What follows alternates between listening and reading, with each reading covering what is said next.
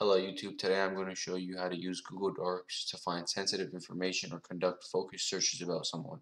This is an incredibly powerful tool for anyone interested in OSINT, open source intelligence. Have you ever tried looking for someone online only to be bombarded with billions of irrelevant search results? What you're really after is something much more specific and narrow. Well, in this video I'll teach you how to use Google's built-in search features to refine your results and save tons of time. Okay, so the first step in doing this is using quotation marks for exact matches. Let's start with the basics. If you were to search for a common name like Michael Smith, for example, you would literally get a bunch of results, like billions. You wouldn't even like so much results. But instead, if you were to use something like this, where you put quotation marks around the name, spell that wrong, then it would only give you a search result of this name. And since this name is like super generic, obviously like we're not gonna really get that too specific, but it would still narrow it down from like what I searched before. This is extremely helpful for finding someone on Google or something like that. Okay, the next operator we have is the in-URL operator. This allows you to search for terms that appear specifically in URLs. For example, searching in URL quotation marks Michael Smith will show you all the URLs that contain the name Michael Smith. This can be incredibly useful for finding profiles, articles, or other online mentions directly tied to someone. So let me show you guys an example of this. So you do something like this.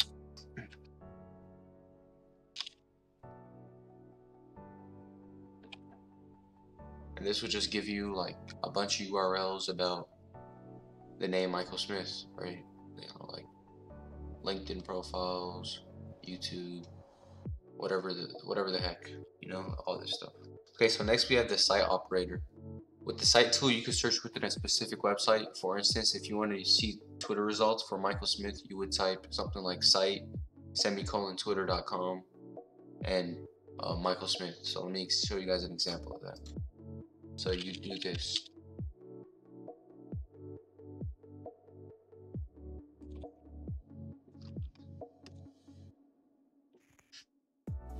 And here you'd only get Twitter results, or I should say X, because you know, but yeah, you'd only get x.com. So you may be asking, why not just search on Twitter?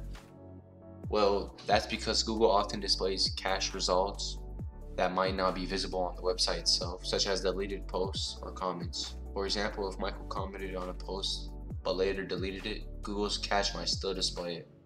To check if a URL is cached, click the three dots next to the search result, and then the downward arrow to view the cache page. Use the images tab to find visual content related to your search. For example, if Michael Smith commented on a private post, cached versions might still appear in Google Images. So let me show you an example of the cache URLs. Okay, so to check if a website is cached, you just click on these three dots right here, and it would usually come up like right here. Like you see that we have the share, save, remove result, and all that. It would usually have like another one right here just called cached, and if it does, you could look into the website and then you can go to like images here, and you can go to like one of these posts. And so if the website is cached and you click on one of these images, it will show you like, you know, if they had any comments or something like that related to the image or the post. X.com here, Facebook, yeah, things like that. This is another great operator to use. Let's move on to the next one. Okay, so say you wanted to search multiple sites at once, one of these operators, you could just type in something like this.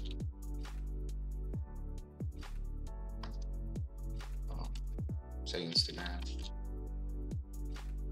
and just type that in like that, and it will show you only Instagram and Twitter results, as you can see there. Okay, so next we have the AND operator. The AND operator helps you combine multiple search terms. So for example, we could do like, say you wanted to search up Michael Smith and cooking. So you decided this person has something to do with cooking. So you searched up Michael Smith and cooking, and it will show you a chef, for example. Michael Smith, another one. A bunch of people that has to do with cooking.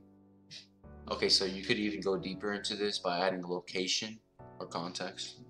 So if you're trying to find someone specific, you can include their location in your search. For example, I can do something like Michael Smith and China, maybe there's a Michael Smith in China, or Michael Smith did something in China, and he posted on the internet. We can see it here. This narrows your results to information about Michael Smith related to China. Okay, so now we're gonna move on to some advanced Google Dorks. So here we have one of the most powerful tools for specific searches, and this is Google's hacking database here. So this can help you uncover passwords, usernames, and other sensitive information. For example, using a query like file type dot semicolon text in text semicolon password. So I'll show you an example of that. So if you're to search up something like this, you could literally find, okay, oh well, you wouldn't put it here, but like if you put like something like passwords in, you could find like passwords, whatever. And you could also do something like this, where y'all see this thing that I put here earlier. You could just type that in, and literally like just a bunch of passwords. So this can sometimes reveal exposed text files containing passwords. Keep in mind that using search queries responsibly is crucial. Always respect privacy laws and ethical guidelines when conducting searches. Okay, so I'm gonna give you guys some bonus tips. Experiment with combining operators for more refined searches. So for example, we could do something like this. We could do site facebook.com, Michael Smith, and New York or Los Angeles. So if we were to put that in, show you a bunch of results for Michael Smith in New York, or him in Los Angeles. And it will show you like Facebook. So with these techniques, you can effectively narrow down your searches and uncover more specific information. Whether you're an OSINT enthusiast or just someone looking for a focused search, Google Dorks is an invaluable tool. Let me know in the comments if you found this tutorial helpful or if you have any questions. Don't forget to like, subscribe, and hit the notification bell for more content like this. Thanks for watching, and I'll see you in the next video.